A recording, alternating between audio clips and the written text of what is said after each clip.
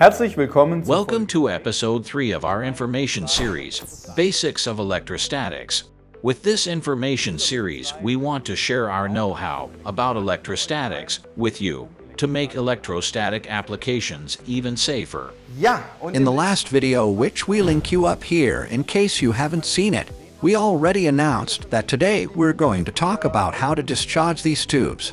I have 3 PVC tubes. I have an inclined plane, and now I charge the first tube.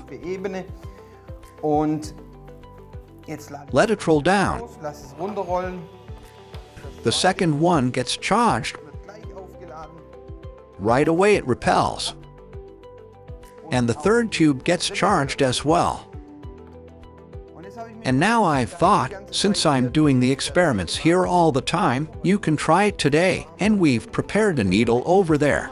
Now take this needle and just drive over the tubes at a distance of 20 centimeters. Oh, it's magic. What happened here now?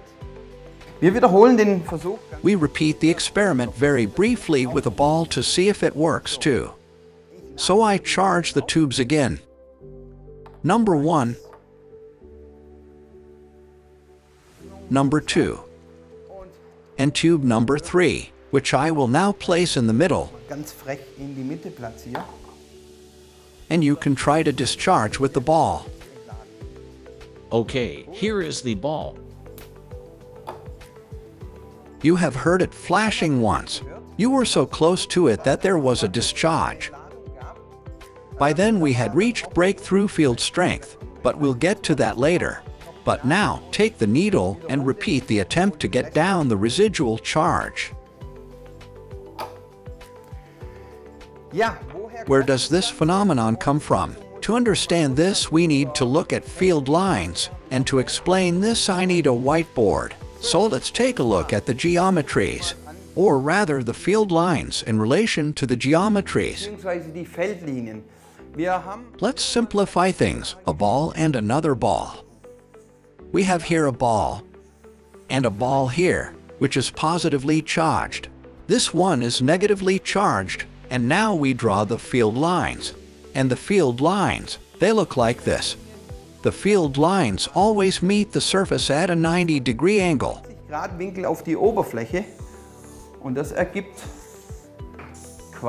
And that results in something like this.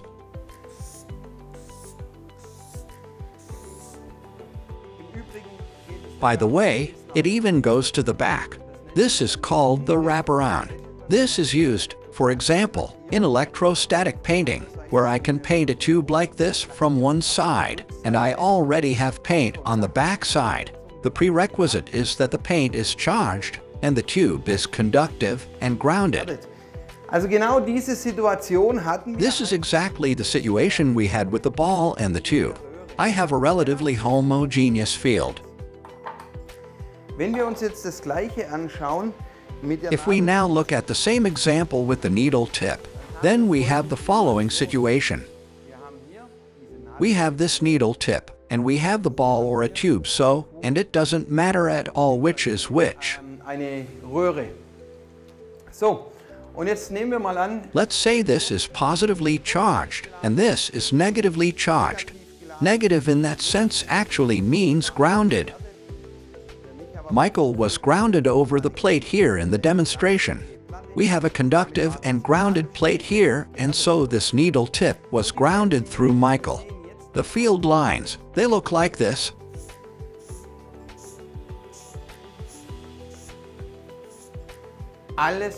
Everything is concentrated on the needle tip here, and the field strength is so high that we can transfer charges via the air and pull the charge off the plastic tube. Und somit quasi die Ladungen von der Kunststoffröhre abziehen können. If you take a look at the copier in your company, where the paper comes out, there is usually a curtain with fine hairs. These are grounded hairs that take the charge from the paper, exactly according to the same principle. So I hope that was somewhat understandable for you out there. And in the next video we will show you how to generate ion wind with this needle tip. and what that has to do with an ion thruster. mit einem Ionenantrieb zu tun hat.